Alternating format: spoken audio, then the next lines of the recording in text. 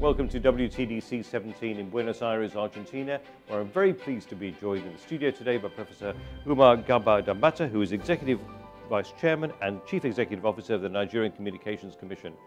Professor Danbatta, thank you very much for joining us in the studio today. Thank you very much. It's my pleasure to be here. Great to see you again. Thank you very much, Max. I appreciate it. Now, I'd like to start off by talking about the way that perhaps you could tell us a little bit about how Nigeria has been integrating ICTs in its development agenda. Here, very much the theme is ICTs for SDGs.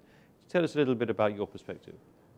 Well, my perspective is from the realization that where you have a critical mass of ICT adoption and use, then you will witness development in all spheres of governance, as well as the delivery of key services.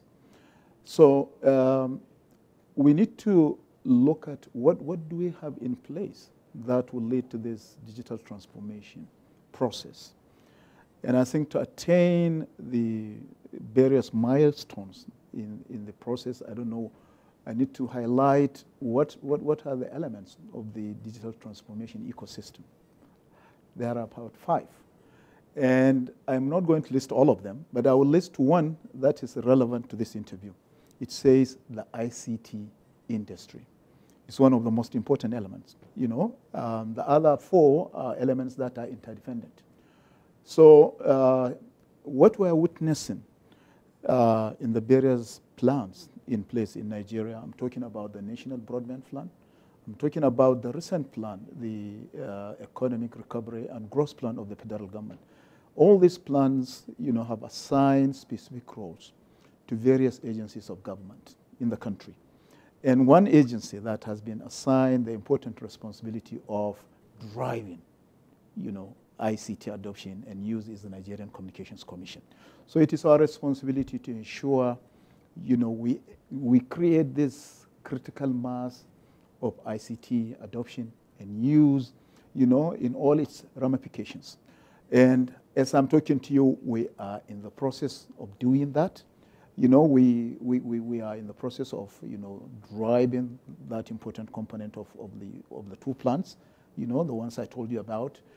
And the good thing about these 2 plans, or if you like, the implementation process, is that we have targets, that we need to attain, and we monitor this, as well as, establish where exactly we are, what more do we need to do to ensure the proliferation and pervasive use of ICTs in all space, of businesses as well as society and the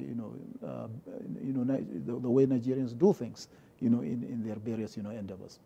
And what challenges do you face in implementing the Sustainable Development Goals, and how do you see ICTs making a difference here? Well, I would like to say one important measure that has been recognized and that will lead to the attainment of the objectives, or the goals rather, of the SDGs as you call them, is broadband. Among other things, they will tell you broadband, is an important basic infrastructure, like power, or energy, if you like, services like water, as well as broadband can be used to streamline transportation, and it can play a role in key services sectors, of any economy. So the 5th item listed, my recollections about what broadband, can do to transform society, is that it can be used to attain the Sustainable Development Goals. And if you look at the goals, about 17 of them, okay, each one of them you can be able to leverage broadband in order, to use it, bring it to bear, and attain the goals. So it's like broadband is an enabler in virtually all sectors of the economy, as well as it is an important component of the process of attaining, the SDGs.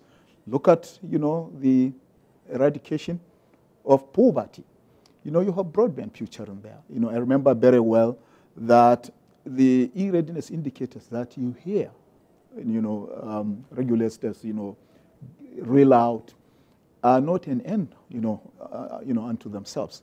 More than giving information about the readiness, our electronic readiness of, economies, there is one important factor that we don't normally talk about, that broadband can indeed be leveraged upon to reduce poverty, to ensure participation in governance, to create a more mobile, open, and cohesive society. So we are putting a lot of effort in ensuring we drive the deployment of broadband infrastructure for the rollout of broadband services. And what policies and regulatory reforms do you think are needed to connect the next billion, especially in remote and rural areas? Well, thank you. This is a very, very valid question. In Nigeria, we have what we call challenge of access to information and communications technology services. And the regulator has done the most important thing by identifying clusters of these access gaps, we call them. We have a map. And you won't believe this, but these access gaps deprive 40 million Nigerians, of access to affordable telecommunication services. So this is an important project. How do we find, the right technology solution, to address access in rural areas, in unserved as well as underserved areas, of the country? And I think once we can do that, then we would have find the solution to the problem of empowering our citizens, by making ICT services, available to them, by, bringing this and empowering them to use this, as well as, economically, become, viable. The economic viability of rural population would have been enhanced if we can address the access gaps in the manner I mentioned. Now, we're hearing a lot of great conversations here. I wanted to find out from you, what about actions? What actions do you hope to be coming from this conference that will really help to enable ICTs? Well, this conference is targeted at the developing world. And Nigeria is part of that, community. And I've heard the resolutions that are being discussed at the recently concluded, working group. I've heard useful and very, very valid resolutions, targeted at containing disasters, managing them, by, leveraging the power of information and communications technology, by addressing the, citizens in our various countries with, disabilities, physical disabilities.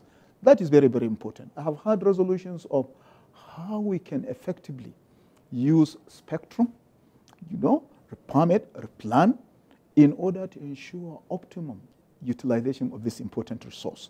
I think that is what is coming out of this conference. And I think whatever, steps we are going to take on this three will to a large extent define the way, this, part of the world, the developing world, evolves, becomes a key player in the global economy, as well as, by, empowering our people to participate in the knowledge economy.